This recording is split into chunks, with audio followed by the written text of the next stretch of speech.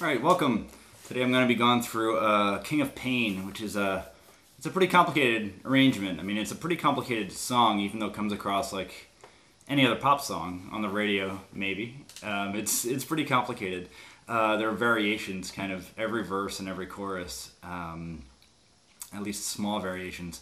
But it really builds. It's got a great kind of two-part bridge at the end. There's a whole other melody that comes in. It's a really great tune.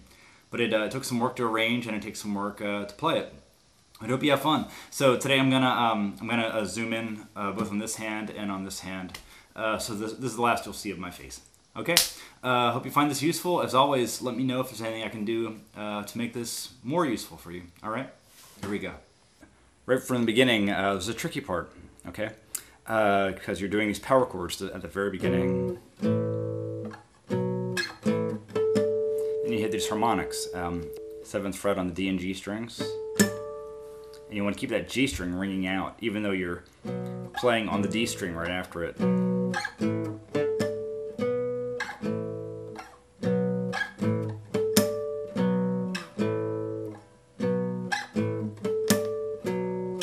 going to try to keep that ringing out as you're doing this power chords.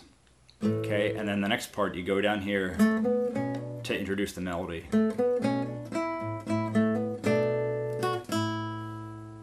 And again, you want to let things ring out. You want to let the high E string ring out at the end of that phrase. So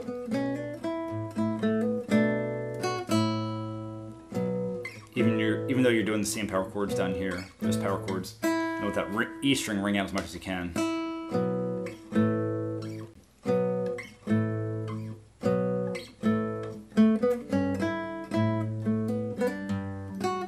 Again, you want to let that ring out.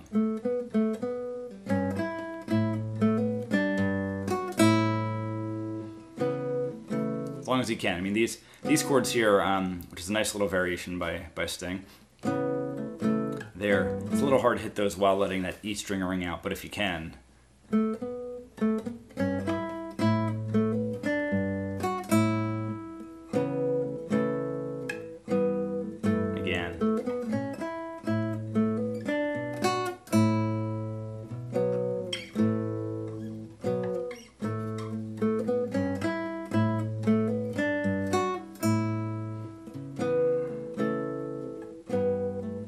That's the last of the introduction, and then you go to the first chorus, which it's the only chorus like this.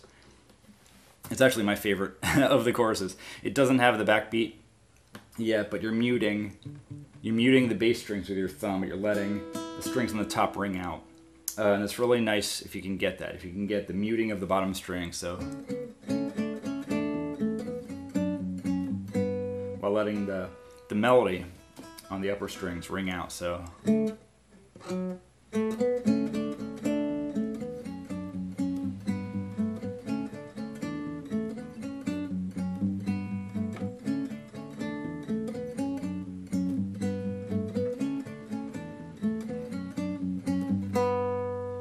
Like that. And then when introducing the backbeat is an interesting little variation where normally the snare hits on 2 and 4, as it usually does in rock songs. But to introduce the backbeat, Mr. Stuart Copeland hits it on the 4 end instead of the 4. So, got it? So that first one, okay, so right at the beginning there is 1, 2, 3, 4, and once again, 1, 2, 3, 4, and if you can get that, it's really nice. It's a really cool introduction to the song. It's just a little bit off. It really perks your attention up. And then we're into the verse with the backbeat. So I'll do that again. 1, 2, 3, 4.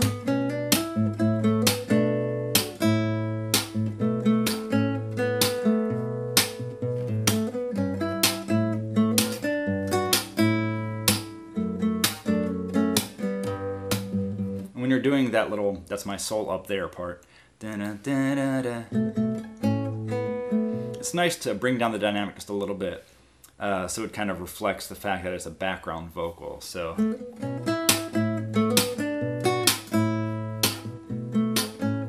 bring it down just a little bit.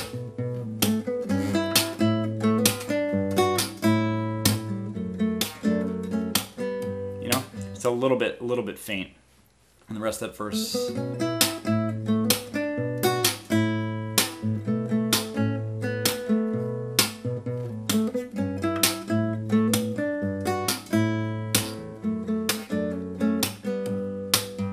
Then we're into the second chorus, now with the backbeat.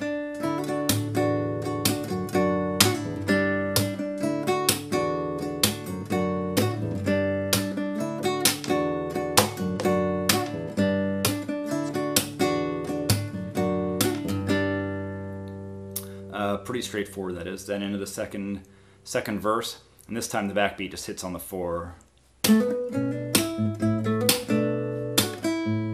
And after that, I play it pretty much like the first verse, except that at the end of each phrase, I add a little bit more of the bass kind of flavor, the little sting. Add just a little bit more to it there, just to raise the excitement a bit. So from the beginning of that, 1, 2, yeah, 1, 2, 3.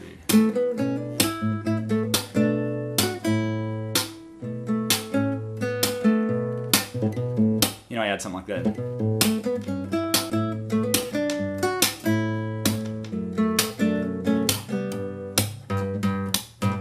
You know, I add something there on the G. Again, just to raise the excitement just a little bit.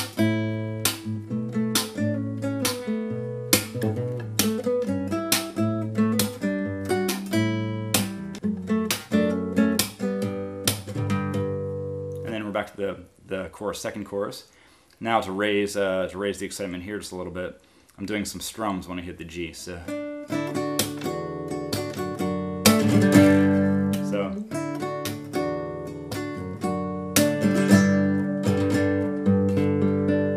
this is the melody note.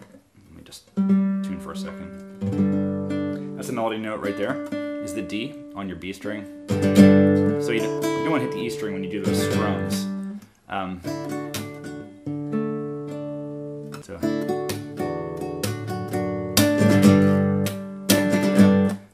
So when I'm hitting that backbeat right before it, I'm hitting downstroke there and then following with that.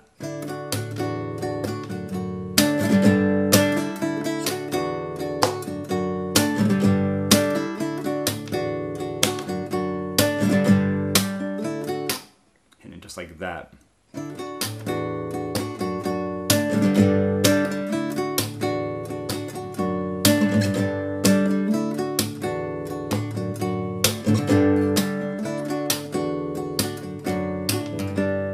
Yeah, and I'll do it, something I'll do, I think in my video I did it on the first and third times, but throw it in there if you want to. It's just a nice way to just add a bit of variation. We're on to the bridge, which is an A, so there's a key change.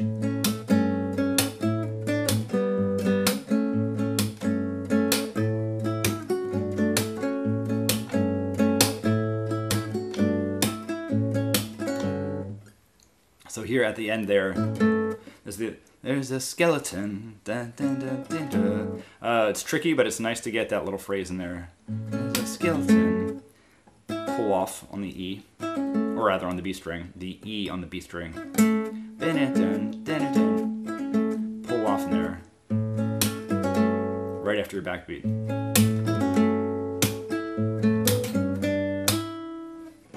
Then we're on to the solo, which is very interesting. So at the end there.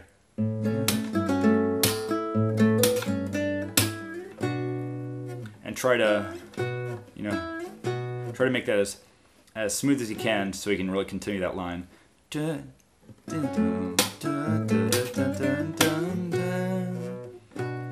that's the last note there. It's the F sharp on the B string with this bar. And then we're into the solo. So and you're going up there to the E, all the way to the E, the 12th fret there.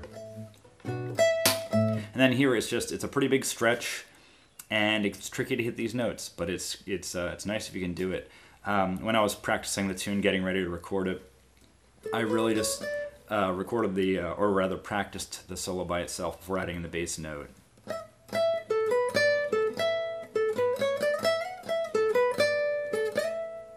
So I did a lot of practicing of this on its own before adding the bass note or the backbeat. but now adding just the bass note, not yet the backbeat.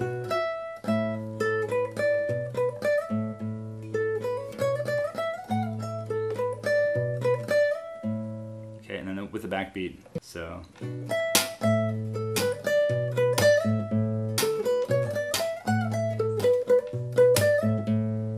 Like that. Then go down an octave, down to the King of Pain.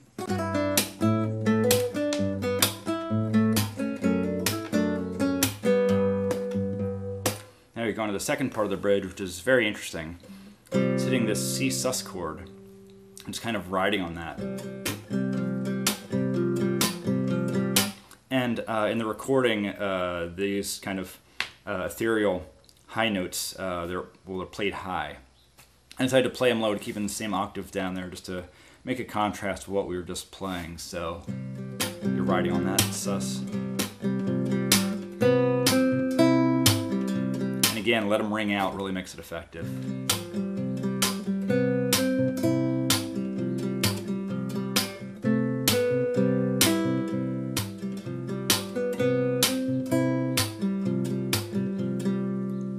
And then it slides back into the regular verse. So you'll notice on the recording that the bass drops out also during this part. So we're echoing that after the last one. You're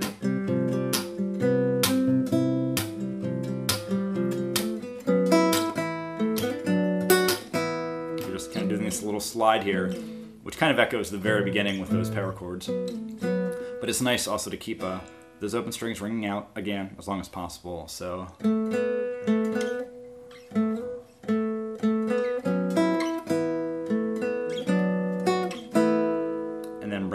Background vocals. Then doing it again, but now with a slightly different chord. And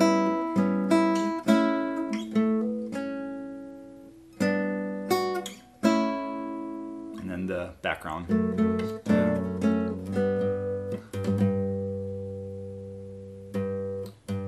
Then we move on to sort of a solo vocal part, which I chose to do in natural harmonics. And it works out well. It's nice when that happens. Starting out with on the D string, you're playing an A at the 7th fret, and then a B over here on the 12th fret, C sharp over here on the A string, and then on your G string playing a D, finally with an E there on the 12th string. So.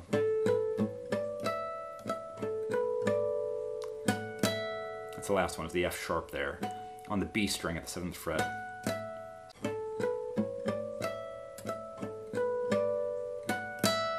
Obviously let them ring as long as you can.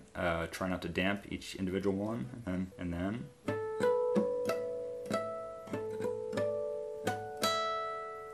And then slowly introduce your bass note. You know, let that ring out nicely, and then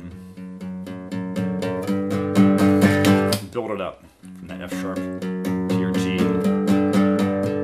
Last chorus, which is very much like the second chorus. And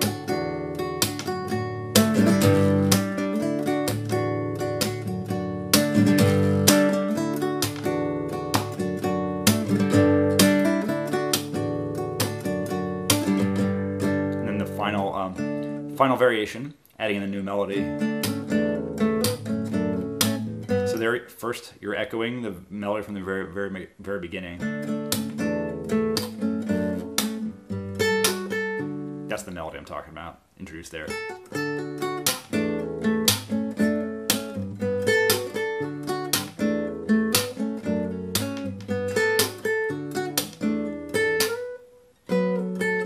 Then here, that F sharp, and you're leaving the B string open.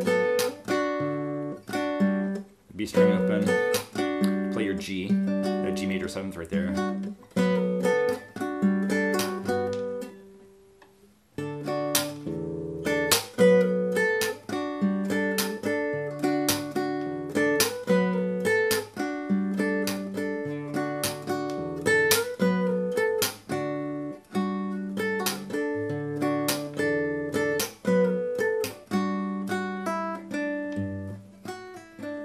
And I chose to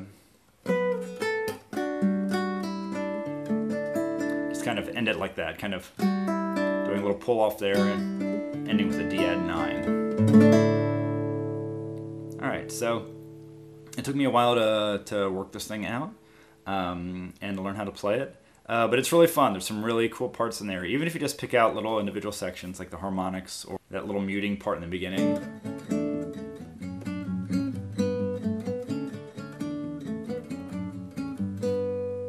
Which again is my favorite part. I'm sure you'll find some cool stuff, some fun stuff to do. So good luck, as always. Let me know if you have any questions. All right.